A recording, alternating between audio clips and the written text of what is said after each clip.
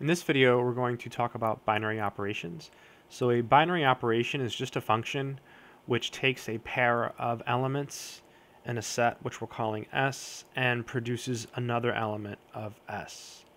So normally when we talk about functions, the notation we use is as follows. F of, well, in this case, this is the domain, so I'll use S1 comma S2. And then if f is a binary operation, then this element here will also be in S. However, when we're talking about binary operations, we use what's called infix notation. So infix notation. So we take our element S sub 1 in S, and then we apply the function, which we'll call star, and then we have S sub 2. And then this element will reside inside S. Now the definition is a little bit abstract, but the concept is really simple. Let's look at some examples. Let's start by setting S equal to the set of natural numbers. So these are the numbers 1, 2, 3, and so on. And let's look at the operation plus. Here plus means addition in the regular sense. And addition is a binary operation on S. So this is a binary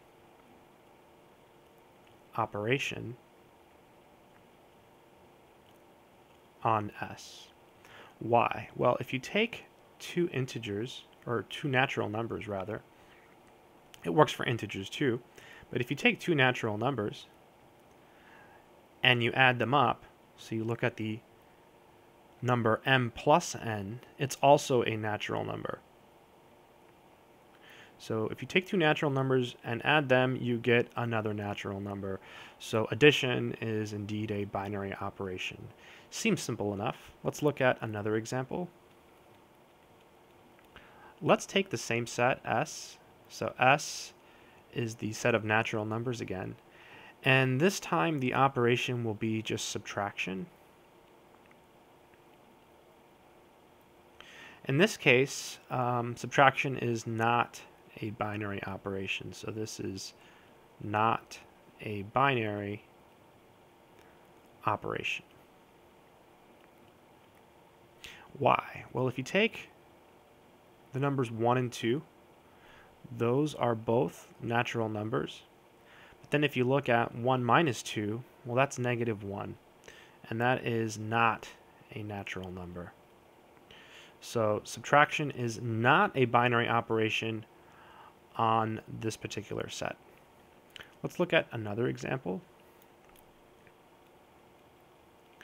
If we take S to be the set of integers, so this is all the positive whole numbers, all the negative numbers, and all the negative integers and 0. So for example, we can write it as negative 3, negative 2, negative 1, 0, 1, 2, 3, dot, dot, dot. And let's take subtraction again. So we have subtraction. And this time subtraction is a binary operation. If you take two integers, then when you subtract them, you also get another integer, right? We're allowing for the negative integers and 0 this time. So this time subtraction is a binary operation. Let's look at another example. How about something a little more abstract? So capital X is going to be a set, and we'll set S equal to the power set of capital X. This is the set of all subsets of capital X. And here our operation will be union. And let's see, if we take two sets, So two elements of the power set. Then we look at their union. Is that also in the power set? Well, let's think about it. If we take A and B in the power set of X, that means that A and B are both subsets of X. That means that their union is also a subset of X, and so the union is also in the power set. So union is indeed a binary operation.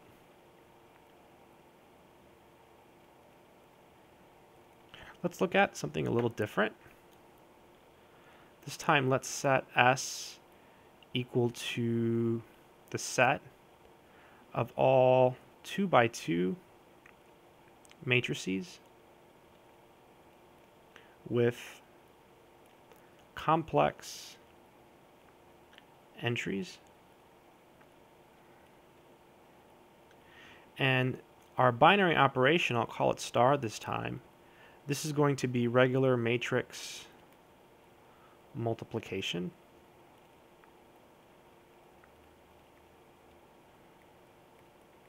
So if we take two matrices, let's say A, B, C, D, and E, F, G, H, then we define star by saying that the product, A, B, C, D, starred with E, F, G, H is equal to AE plus BG, AF plus BH, CE plus DG, and CF plus DH.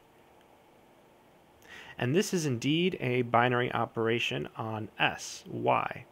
Well, A and E are complex numbers. When we multiply them, we get another complex number. Likewise, BG is a complex number, and the sum of complex numbers is also a complex number. So this here is a complex number. The same holds true for all of the other entries. So this is a 2 by 2 matrix with complex entries, so it is indeed an element of S. So matrix multiplication is a binary operation. Is a binary operation on our set S. Now, sometimes binary operations have special properties.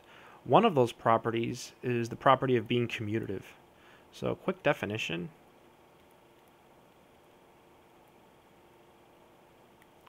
So, a binary operation, which we'll call star,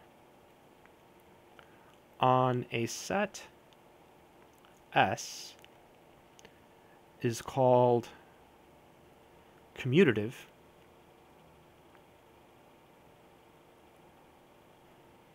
if whenever you take S1 and you star it with S2, that's the same thing as taking S2 and starring it with S1, and this has to hold for all S1, S2, and capital S.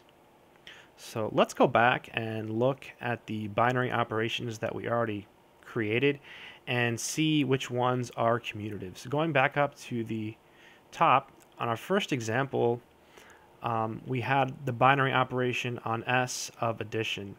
So certainly, if you take m plus n, that's the same as n plus m, and that's true for all natural numbers. So here, addition is a commutative binary operation. So this one certainly is commutative. In the next example, it looks like we didn't have a binary operation at all. So subtraction was not a binary operation on the set of natural numbers. So we can't even talk about whether or not it's commutative because it's not a binary operation. In the next example, we did have a binary operation on the set of integers, but it is not commutative. Not commutative. Why? If you take the numbers 1 and 2, those are both integers, And you can look at the element 1 minus 2, that's equal to negative 1. But then if you do 2 minus 1, you get 1. So negative 1 is not equal to 1. So subtraction is not commutative on S. And in this case, S was the set of integers. Remember, the definition said it has to hold for all S1, S2 in our set S. So to show something is not commutative, all we have to do is find an example where it fails. So we just have to find one pair where it fails. And we did that. We found the pair 1, 2. The next example was union. Certainly if you take A union B, that's the same thing as B union A. So in this case, union was a commutative binary operation. So definitely commutative. And the last example we had was matrix multiplication. This one is not commutative. You could just make up two matrices, and chances are, if you multiply them both ways, you will get a different result. So in general, matrix multiplication is not a commutative binary operation. So I hope this video helps. In the next video, we'll keep going. We'll keep talking a little bit more about binary operations. That's it.